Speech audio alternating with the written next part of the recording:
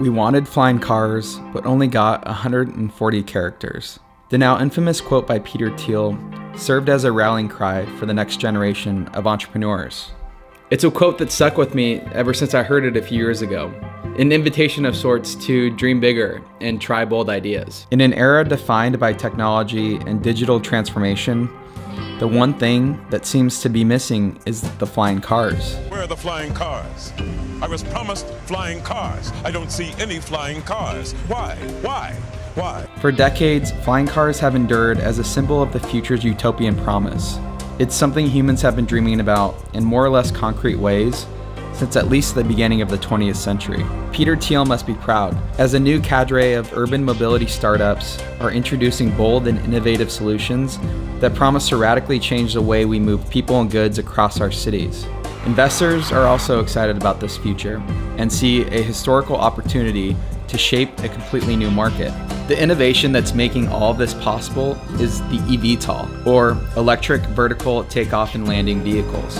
eVTOLs are efficient, operate with relatively little noise, and can traverse dense urban areas at high speeds, all with zero emissions. They promise to create massive benefits for human productivity, enhance connectivity, and drive significant economic growth for cities. As cities look for more creative ways to alleviate congestion and promote a more sustainable future of transportation, eVTOLs might just be the perfect solution. Imagine a future where you can book an air taxi and get from San Francisco to San Jose in 15 minutes, a trip that currently takes around an hour or more, and all at the price of what an Uber X costs today. Today we take a look at 3 startups that are building this future. Welcome to the future of urban air mobility.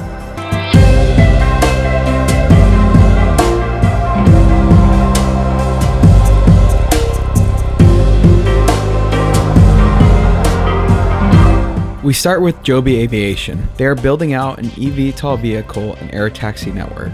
Joby is a clear leader in the increasingly crowded eVTOL space. Founded in 2009, they've been operating in relative secrecy up until January of 2020, when they announced a $500 million Series C round of funding led by Toyota. This was followed by its acquisition of Uber Elevate, Uber's air taxi operation. Continuing on that momentum, in February of this year, it was announced that Joby would go public via SPAC at a $6.6 billion valuation. Powered by 6 electric motors, the 5-seater vehicle can travel at a top speed of 200 miles per hour and at a range of 150 miles. They aim to launch commercial service by 2024, operating short-haul flights priced similarly to Uber X, with the energy density of a Tesla, all while cutting travel time by 75% for the typical 25-mile trip. Creating an entirely new market is a monumental task, and there are major challenges we need to overcome before we see these air taxis transporting humans in the future. Things like energy density, infrastructure, and regulatory hurdles. Joby is a great company to cover because they're chipping away at some of these major challenges. Their vehicle has completed over 1,000 test flights, and they're also working with the FAA to clear a pathway towards certification.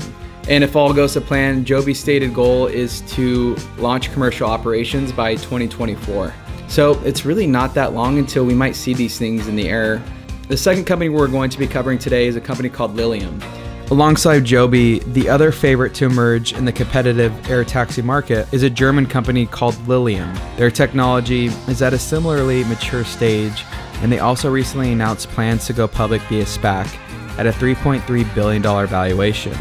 The VC market has essentially coalesced around Joby and Lilium, as the 2 firms captured 85% of the venture capital invested in eVTOL vehicles in 2020. Also, similar to Joby, they are planning to launch commercial operations by 2024. The Lilium jet uses 36 single-stage electric motors to thrust the vehicle in nearly any direction. It operates similarly to a drone, but at a much higher level. It is designed for ease of production using automotive-style manufacturing methods and full automated production of electric engines, actuators, and batteries. For commercial operations, they are developing a 7-seater aircraft that will have a cruising speed of 175 miles per hour and a range of over 155 miles on a single charge. For me, one of the most compelling parts of the Lilium story is their approach towards tackling the infrastructure problem. That problem is, if we are going to have air taxis in the future, we need places for them to take off and land. It's something called vertiports. Lilium is targeting Florida as its first market for commercial operations. There, they have picked out 14 locations for special hubs where its flying taxis will take off and land. In other words, they have 14 spots that will serve as vertiports in the future. They've already partnered with a land developer to build their first hub about 3 miles outside of Orlando Airport. So this would put 20 million Floridians within the vehicle's 160-mile range. Between Lilium and Joby, the future feels so close. Both are aiming to launch commercial operations by 2024, but again, the challenges are many and complex.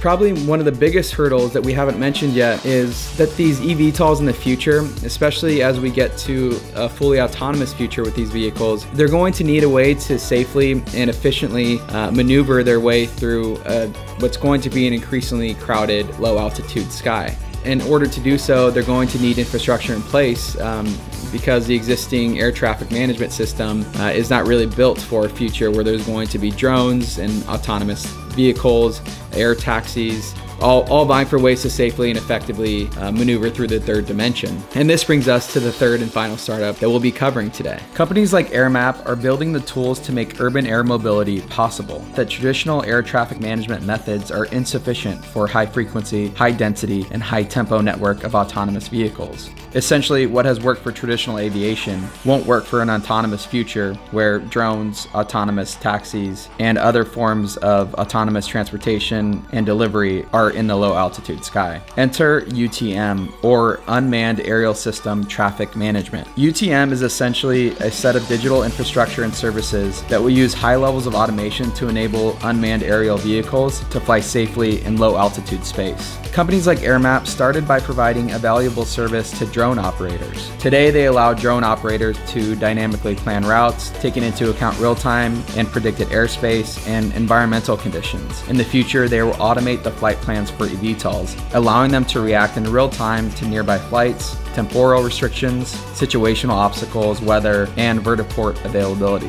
UTMs like AirMap will ensure that eVTOLs can complete their routes safely, avoid obstacles, and comply with all airspace regulations. In this sense, UTMs will essentially provide the critical foundation to enable eVTOLs to fly safely and autonomously in the future. They are the launchpad for a future of autonomous flights. I hope you're as excited about this future as I am. I'm excited about what eVTOLs can do to alleviate congestion, to provide a form of transportation that's more sustainable and that has zero emissions.